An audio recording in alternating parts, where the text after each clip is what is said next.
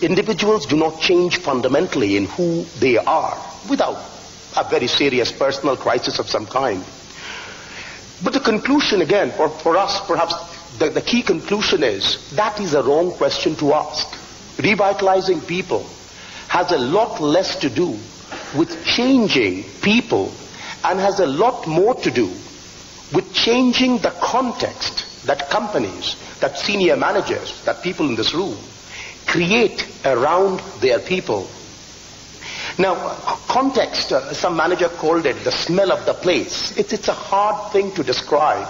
And let me try to describe it the best way I experience it, through my sort of personal experience, if you wish. I teach at the London Business School. I live in London, have done so for the last year and a half. Before that, I lived in Fontainebleau in France for about 8 years. But one look at me, and then one sound of my accent, and you know I do not come from either of these two wonderful places in the world.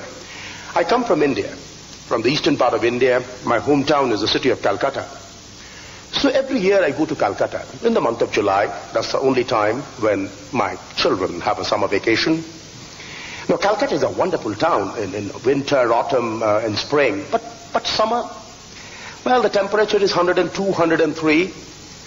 The humidity is about 99%. And I feel very tired. Most of my vacation, I'm tired. I'm indoors. I used to live in Fontainebleau. And this I genuinely challenge you. Go to the forest of Fontainebleau in spring. Go with a firm desire to have a leisurely walk. And you can't. The moment you enter the forest, there is something about the crispness of the air. There is something about the smell of the trees in spring. You'd want to jump. You'd want to jog. You want to catch a branch, run, do something. And that, I believe, is the essence of the problem. Most companies, particularly large companies, have created downtown Calcutta in summer inside themselves. And then they complain. They say, you know, you are lazy and you don't take initiative and you don't take cooperation. You are not changing the company. The issue is, it's not about changing me. I have a lot of energy in spring in Fontainebleau. And I'm a bit tired in summer in Calcutta. And that's the issue. To change ultimately beyond all these abstractions of strategy, of organization, of processes, at the end, the issue is, how do we change the context? How do we create Fontainebleau forest inside companies? Now, what's the typical context? Typical may be too strong a word, but what's the context that you find in many companies? Not from the esoteric level, where most of the people in this room sit, but from the perspective of this frontline person, the salesman in Lyon. Top management creates strategy. Chris talked about it. And that, how does it come down to this frontline person, to me, the salesman in Lyon? Constraint. It tells me by product, by customer, what I can do. It's a box of constraint. The smell, and I'm trying to relate to that metaphor. We all see it. We enter a place, in the first 5 minutes you get a smell. You get it in the hum of people. You get it in the quality, the color. The smell is constrained. Compliance. Companies create this elaborate infrastructure of systems, planning systems, budgeting systems, financial systems. All of it boils down, by the time it travels down to me, the smell it creates for me is compliance. I got to comply. Control. My relationship, not just with my boss, but with the entire management infrastructure, is one of control. It exists to control me. And finally, contract. We repeatedly use the word, your job is a personal contract, relationship with the company is a contract, budget is a personal contract, transfer price is a contract. So, constraint, compliance, control, contract, that's the smell we create. That's what I live in. And then we say, you got to proactively create change, you have to take initiative, you have to cooperate. Where are you going to get those behaviors? What we found in our research, on the other hand, is a few companies that have created an environment that we describe as the dimensions of stretch, discipline, trust, and support. And let me take a minute or two to explain them.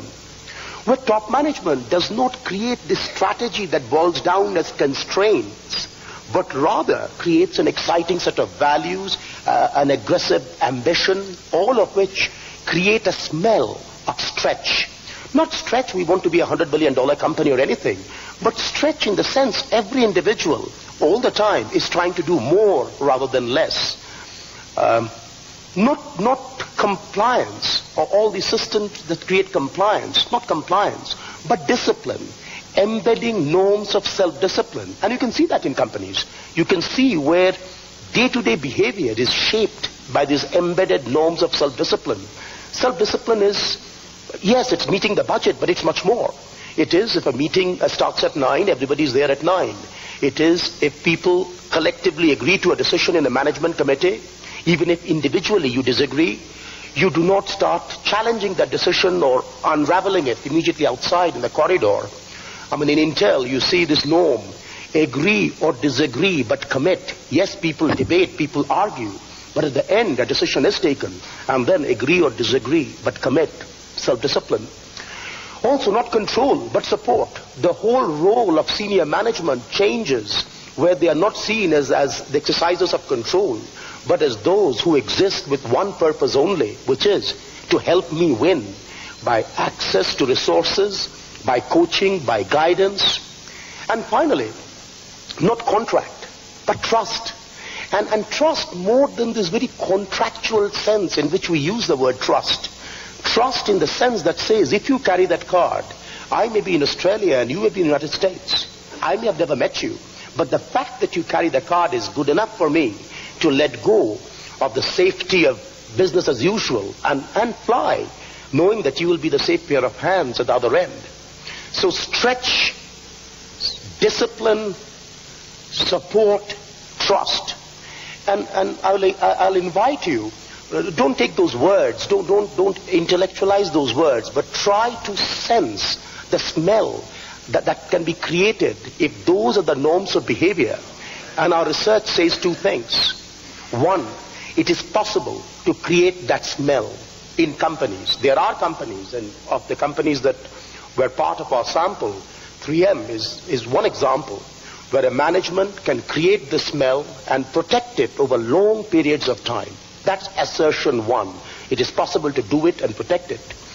Assertion two, it is also possible for a determined management that has inherited more of the downtown Calcutta in summer to convert it to the Fontainebleau Forest, to that new context.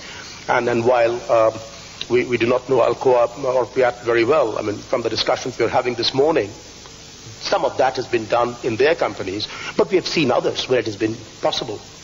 And the statement that we would make is, ultimately, what's the test of quality of management of a company? Performance, we know, is a very noisy measure. This, to our mind, is a real test of quality of management. The context that managers create that shapes the behaviors of people, creating this stretch, discipline, trust, and support.